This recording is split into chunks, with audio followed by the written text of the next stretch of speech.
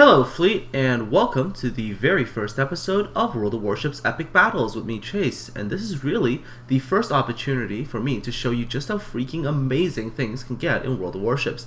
In this episode, I'll show you just what battleships and carriers are capable of when they're played properly. I will start with the battleships because that's the ship class that a lot of people are probably looking forward to playing. So here I am in my Tier 5 Congo class battleship. As I just gotten her during the weekend beta, she's still in her stock configuration. Now, unlike World of Tanks, where stock configurations are usually terrible, stock configuration ships are a totally different story. If played correctly, they're just as lethal as their fully upgraded counterparts. Before I get into the actual gameplay, I just want to give you all a very brief overview of battleships.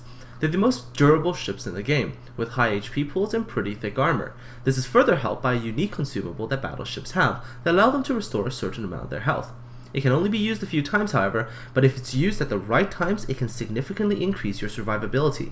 They are, however, pretty big and pretty slow at turning around, so don't expect your battleships to turn as quickly as a destroyer.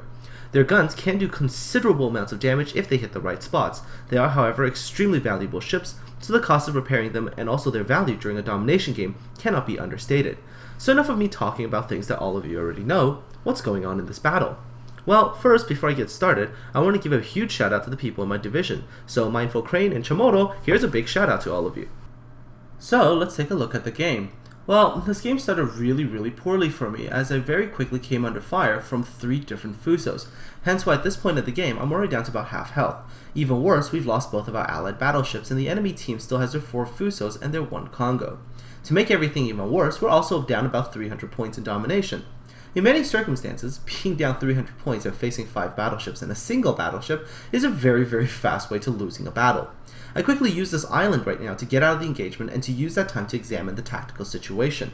So, what are my options? Well, we do have 2 of the 3 cap points, and we are gaining points faster than they are. So in theory, I could just disengage and try to hunt down their carriers or something. But there's a pretty high chance that they'll just cap B, and that'll lead to a loss.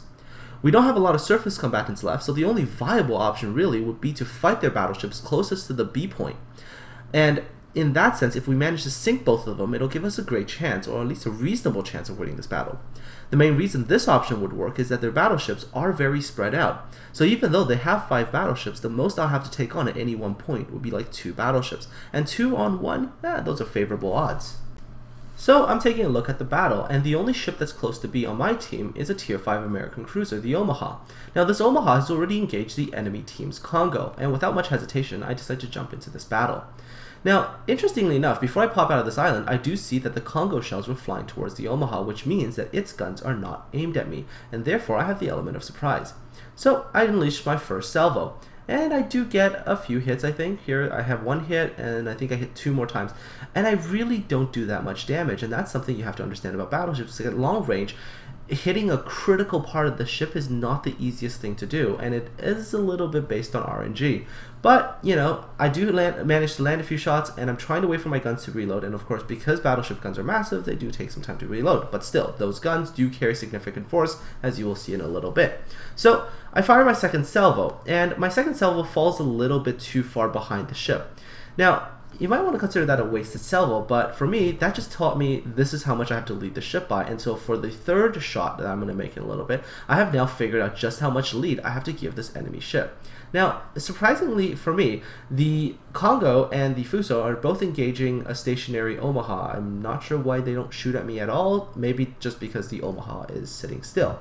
As a tip to all you players, this is World of Warships, not World of Tanks. Please don't sit still. The ship's survivability is determined a lot based on how it moves. So anyways, now that I figured out the lead for the enemy battleship, I let it and I fired a full salvo, and take a look at this. I hit a critical component right there, and boom, 31.5k damage, and the battleship immediately explodes. And that's the thing, if you can hit a critical part with a battleship's armor-piercing shells, you will do absolutely incredible amounts of damage. Now the enemy Fuso, in an attempt to dodge torpedoes dropped by my team's torpedo bombers, has turned behind an island. Now, while this is not a bad thing to do per se, because it does temporarily get him out of the engagement zone, I know where he is, which means that when he does pop out from behind an island, I would have had him lined up already. And of course, as you saw with the shot I put in the Congo earlier, armor-piercing shells hit at the right spots can be absolutely devastating. So I properly lead him, and as soon as his bow comes out, I fire, which means the shots will land right there into the magazine, and boom, his ship goes up as well. So pretty good. Now I've taken out 2 of the battleships. The score is now much closer together, but of course I got hit by torpedo bombers, and there is nothing I can do here to get out of the way of these torpedoes because, hey, I'm still in a battleship, and this thing really doesn't turn very quickly. However, battleships, like I said earlier, are incredibly durable, and here's where the durability comes in. So I make sure that I'm not flooding, and then as soon as that's done and I do take the damage, I pop the consumable, and look, I am repairing back up to the, about 20,000 health, and that puts me into a combat worthy position, and I can still continue to fight. Now, the enemy team, and I don't understand why they were like this, or still more interested in fighting the Omaha on my team than to fight me, even though I've just knocked out 2 of their battleships. So this is a little bit interesting. Anyways, the Fuso on their team is just not paying attention to me at all. And so, of course, if you don't pay attention to a battleship, and I'm close enough to be able to realize where your weak spots generally are, I'm going to do some massive damage to you. So, I'm just kind of lining my ship up, getting my guns lined up, leading the target properly, and opening fire. And of course, these shells are going to hit very early on because I've sort of figured out just how far to lead a Fuso. And there you go. There's some damage, and those were my 2 rear guns, and there's some more damage. And of course, in those 3 hits, even though it says 7 hits, but the 3 numbers that popped up, I did about, what, 14,000 damage, which is quite a significant amount of damage still. So, yeah, and neither the Fuso in front nor the Fuso that's coming up behind are engaging me at all. So I guess partially in this battle, I have to thank them for not paying attention to me at all while I get to just sort of pound away on them. But of course, they're still about 100 points ahead. But if you notice, I went into the B cap, and I've actually managed to cap it. So now we are up 2 caps to 1, which is giving us a point advantage as well in terms of how many points we gain for every tick. So continuing on. So this Fuso is taking torpedo hits from our Omaha. Now the Omaha is one of the few American cruisers that are equipped with torpedoes, and they can prove handy when dealing with big targets. So at first I was thinking, well, if they manage to finish him off with torpedoes, then I'm going to shift my guns to the other Fuso. Of course that didn't happen, so I had to continue firing. Now at this time you're noticing that there's fire coming in from behind me as well, because there is another battleship behind me, and that is actually pretty bad situation for me to be in because I'm essentially sandwiched between 2 battleship forces. But I have sort of angled my ship in a way that presents the smallest target to the ship behind me.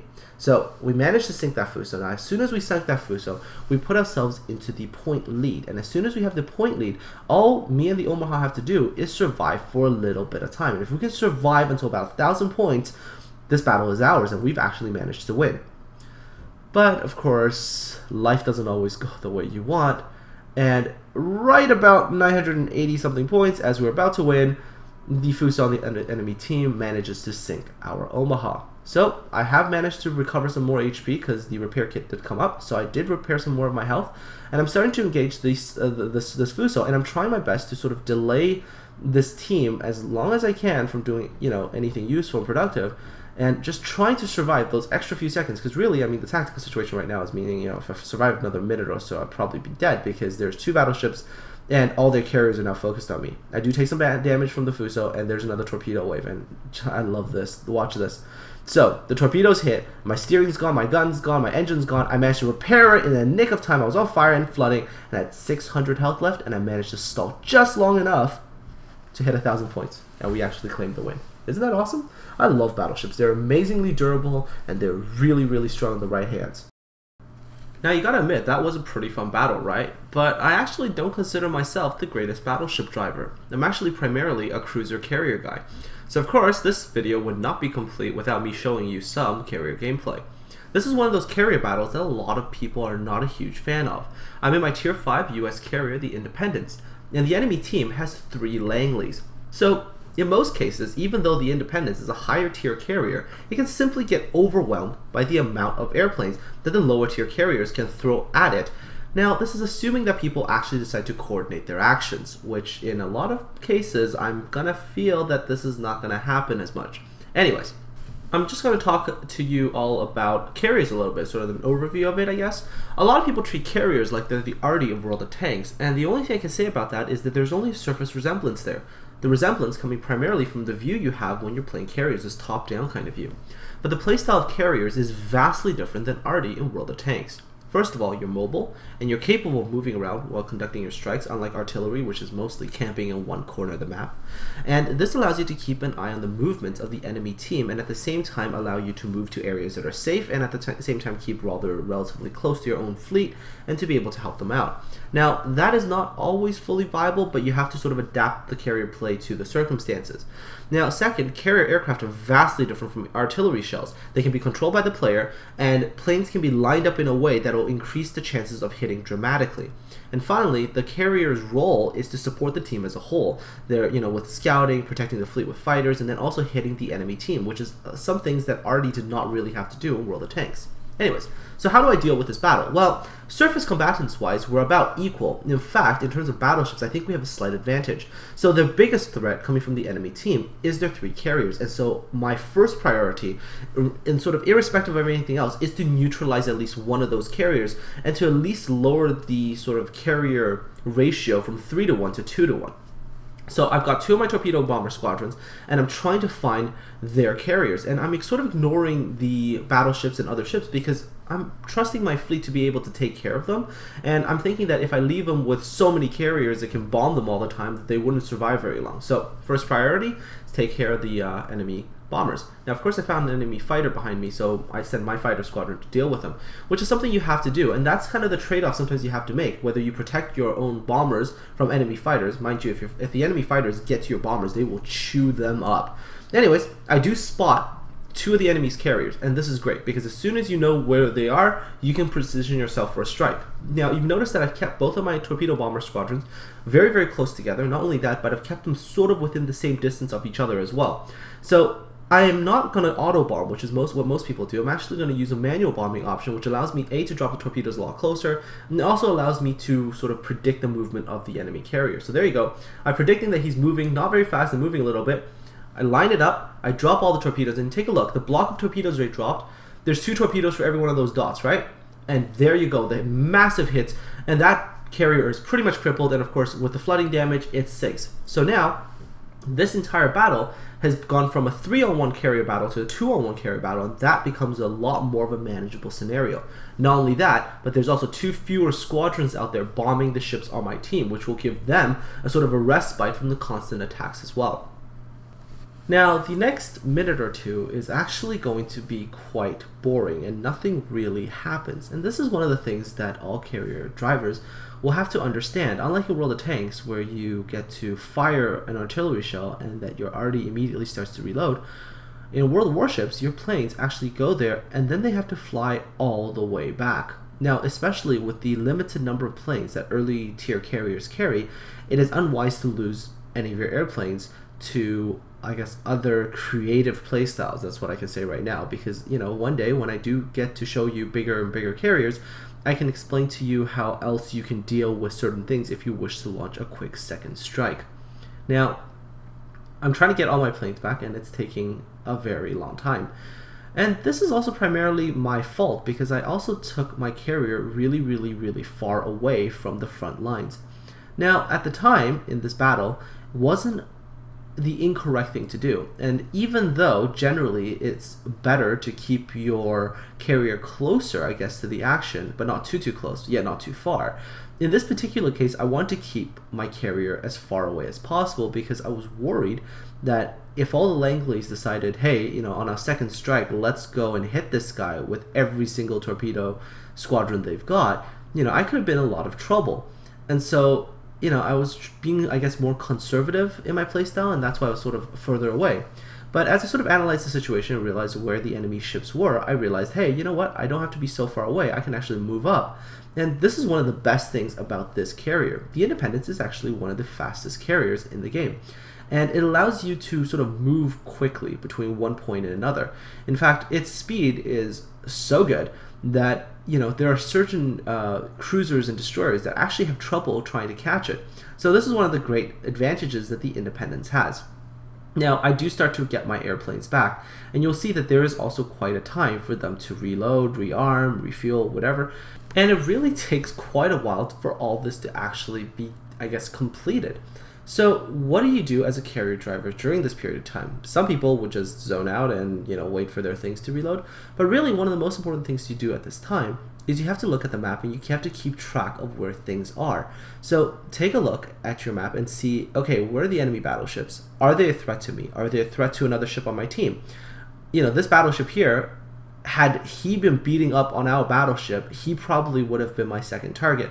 But no, I take a look at his health and I look at the battleship's health on my team and I say, you know what, he's probably got a decent chance at beating this enemy battleship, so I'm not that worried. And so I'm not going to make that a priority. Again, there's a cruiser there, and should I go and protect him with my fighters? And again, it's the same thing. There's still 2 carriers left, and if I send 2 torpedo bomber squadrons to try to take one of them out, I'm still going to need that fighter cover on my bombers, and sadly, I am not going to cover my fleet. Now, there are different playstyles with carriers. If you decide to keep an FCS module or whatever that grants you more fighters, then you can play more protector, and that's a different playstyle as well. I generally like to prefer the balanced option where you sort of get a mixture of fighters and bombers. And so anyways, back to this game. I'm not going to go deviate onto other carriers and other playstyles later on. So again, see, the battleship's getting wiped out, so I'm not worried about it. And I'm really just going to go hunt down the last 2 carriers because they're still going to pose a reasonably big threat to wiping out our battleships. Now, as you can tell, I don't like to keep my torpedo bombers too far apart. And there's a really, really good reason for this, is because if they're apart, when you're dropping your torpedoes on the ships, in the game, the torpedo squadrons, if they're further apart, they also drop the torpedoes further apart. And so when they're dropping further apart, what ends up happening is that the enemy team's ship will have that extra few seconds to respond to the torpedoes that are being dropped. So when I keep them sort of very, very close together, it gives me that extra punch, first of all, on the torpedoes that do sort of all hit together, and it also really reduces the amount of time the enemy team can react to what is being dropped into the water. Anyways, so I'm escorting my torpedo bombers again, and it's really interesting because the enemy carriers have really shown no interest in coming to fight me, which actually was a bit of a mistake because they really could have overwhelmed me very early on and they would have made the battle very, very lopsided for their team. But it didn't happen, so that's good because it gives me another chance to take out another one of their carriers. Now, as you can tell, one of their torpedo bombers just dropped a wave of torpedoes, and as you can tell, it's a very, very different drop pattern from mine. They drop the torpedoes and it's like a good distance away from the target they're trying to drop on, and I'm dropping significantly closer and really giving very, very little chance to react. And this is one of the things that you have to understand in the future when you're playing against good carrier drivers, is that you cannot wait until the torpedoes have already dropped before you start to do anything. You have to react and deal with whatever is coming ahead of time. And this is oftentimes when, if you do see me one day post a video of me dodging torpedoes like crazy, I'm always preempting the action and I'm making it difficult by changing the angles of my ship. I'm just trying to make their lives difficult and making them sort of miscalculate where I will be. But of course, in this case, I'm not going to make that mistake because it's a Langley. Langleys don't go very fast, which means perfect targets, if you know what I mean. And so, again, they're not really protecting themselves as much. The 2 Langleys could have gotten together and given themselves a lot better chance. And in fact, all 3 of them could have gotten together and given themselves a lot better chance. But again, they give me a chance to sort of drop my torpedoes in a very, very, very clustered manner. And of course, when those hit, they do massive amounts of damage. And there you go. I wiped down one of their carriers. And so, this is one of those battles where a lot of people initially might go, wow, it's 3-on-1, yeah, what chance do you stand? I just showed you. I actually stand a pretty good chance against even 3 carriers as long as the carrier is played correctly. As long as you decide what to prioritize and what not to deal with, you could make your life, I guess, significantly better and also increase the winning chances for your team. And not only this, right now, if you look at it, we have all 3 caps, they have literally no points. I've wiped out 2 of their 3 carriers. And pretty much this is going to be a very easy, comfortable win for my team. And so hopefully, after going through battleships and carriers, you all now have a better sense of what these ships are capable of when played properly. Because in a lot of cases during the beta weekend and stuff, a lot of people are still figuring out how to play their ships correctly. And a lot of people will come to a conclusion that certain ships are terrible. Carriers are actually amazing, don't let anybody tell you otherwise. And that's all, folks, for the very first episode of Epic Battles with me, Chase. And I'm just going to leave you all here with a bit of a picture. And the reason why this picture is here is because, well, I still haven't made the end screen properly for this particular show. Because, you know, first episode and all. So this is a bit of a placeholder for the next episode. When I do get around to it, you will see something completely different. Aside from all that, I hope you all enjoyed this episode. And, you know, if you have any comments or whatever, please put them in the comment section below. So aside from all that, I hope you all take care, and I'll see you all on the high seas soon.